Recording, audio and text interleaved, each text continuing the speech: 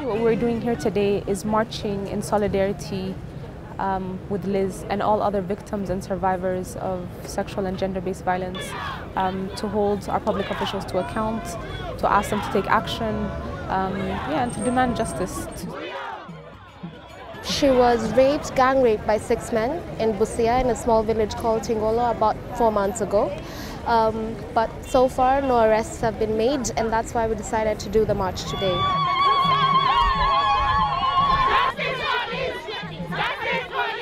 The petition was started about 2-3 weeks ago on Avaz, and our initial target was 1,000, which we reached in a day or 2 or 3 days.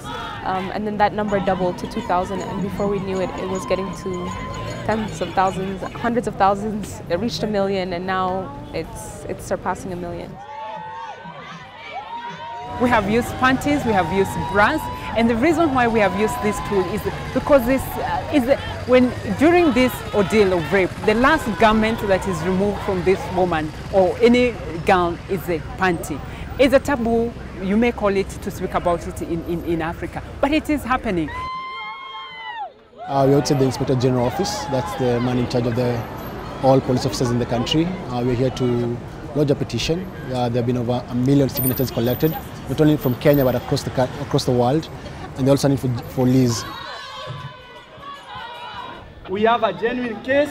We are not violent. Unfortunately, we didn't see the Inspector General, but we have been able to get audience with the Chief of Staff, who has been able to receive our petition. And we are making efforts to make sure. So I think at this point, the only thing that has happened is a reassurance.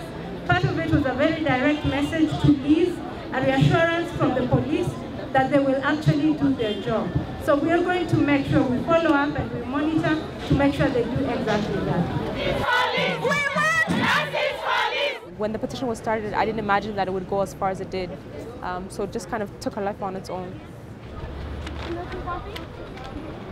The best thing about it is that we could see that this person is signing from Spain, from Mali, from Zimbabwe. It was fantastic.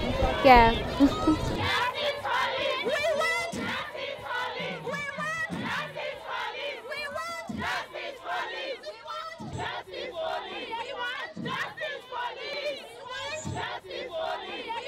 Justice for Liz! We want justice for Liz! We want justice!